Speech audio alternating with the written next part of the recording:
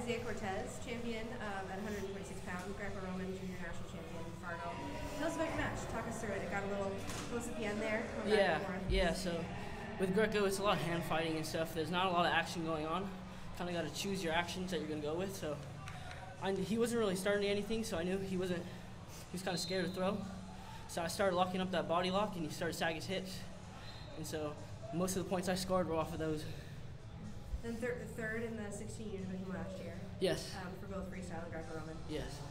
Talk us through your preparation, coming back after that, and then coming back and winning the whole thing.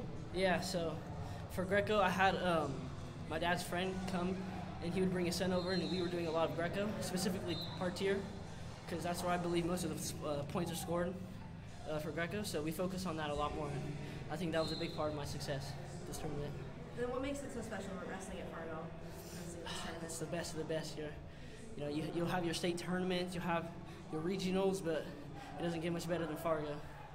And then anybody in particular, you mentioned your dad's friend and his son. Yeah. Anybody else in particular you want to shout out? Yeah, I want to shout out my dad. He does a lot for me, him and my mom. I want to shout out my brother, my best training partner, and man above. I owe it all to him. All glory to God. Congratulations. Thank you. Thank you.